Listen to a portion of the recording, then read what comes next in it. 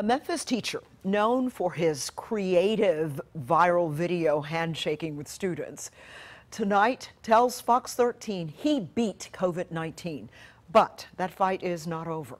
Fox 13's Amisha Ramsey spoke with the Hickory Hill elementary teacher who opened up about the mental toll the coronavirus has had on him. You know, Amisha, not only does he love those kids and they love him back, he is just generally a good guy.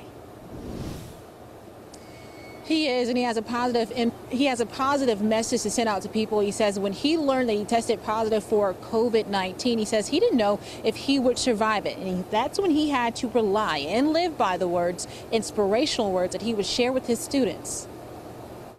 This is David Jamison about 5 weeks ago. The test results came back positive. So on that day, I began to panic. A staggering difference from this video of Jamison shaking hands with students at Hickory Ridge Elementary that went viral. I love those kids. Those kids are like family. We built relationships that are amazing. The 5th grade English teacher says life changed when he tested positive for COVID-19 at the end of March. He describes the mental beating he experienced after doctors also diagnosed him with anxiety and depression. Seeing people fall like flies.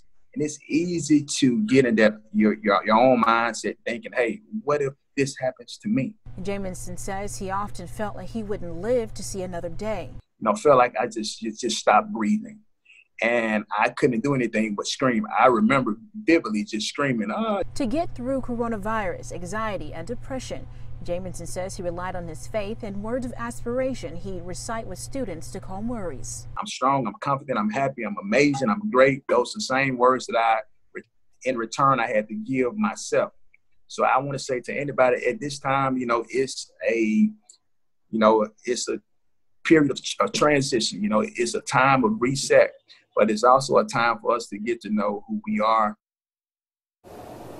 Well, of course, we will continue to follow his recovery, and you can follow him too in this process. He says you can follow him on Instagram. His handle is @TheDopeEducator.